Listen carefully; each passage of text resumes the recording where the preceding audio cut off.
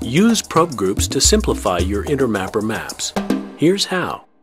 If a number of device icons on your map test the same IP address, you can group them together so they appear on the map as one device icon. A probe group is literally a group of probes all polling the same physical device, represented by one device icon. You can create a probe group in several ways. Here are 6 device icons, each using a different probe and each polling the same IP address. Notice that I've set the label for each one to use its probe type. You'll see why in a moment. First, select the device icons you want to group. Click and drag a box around them. Then, from the Insert menu, choose Group. You can also choose Group from the Context menu. And here you see the devices grouped together as a single device icon. This counts as one device against your device license count. Double-click the icon to show the probes in the group. Notice that each probe uses the label from the original device icon. You can set info for each probe individually. You do this in a couple of different ways. Double-click the probe whose info you want to set. The info window for that probe appears. Click the label link for the info you want to change. As you can see, you can change the label, probe type, poll interval, kind, retention policy, or you can add a comment. You can also use the Context menu to set the info for a probe. You can add probes or remove them from the group. To add a probe, click the plus button, then choose the probe type from the Set Probe window. To remove a probe, open the Probe Groups Info window, click to select the probe you want to remove, and click minus. The probes are removed from the group and are returned to the map as individual device icons.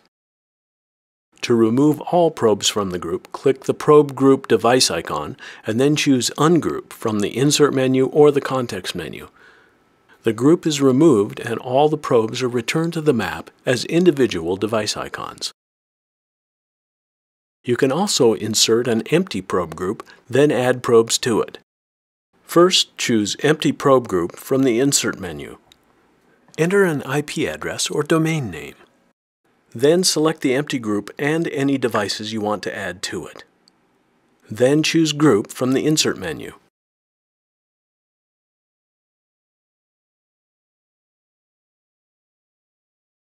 When you view the status window for a probe group, you see summary information for each probe. Click the triangle to the left of the probe summary to expand the detail for that probe. Click the triangle again to collapse the detail. When you look at the info window for a probe group, notice the star to the left of each probe. A gold star to the left of a probe indicates that the probe is set as the control probe. Any available interfaces for the control probe are displayed for the probe group. When the control probe is down, notifications are suppressed for the remaining probes.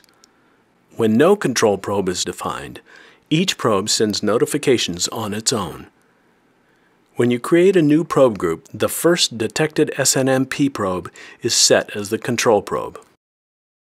You can also view and edit probe groups in the List view. Notice the plus sign, which expands the probe group to show its probe set.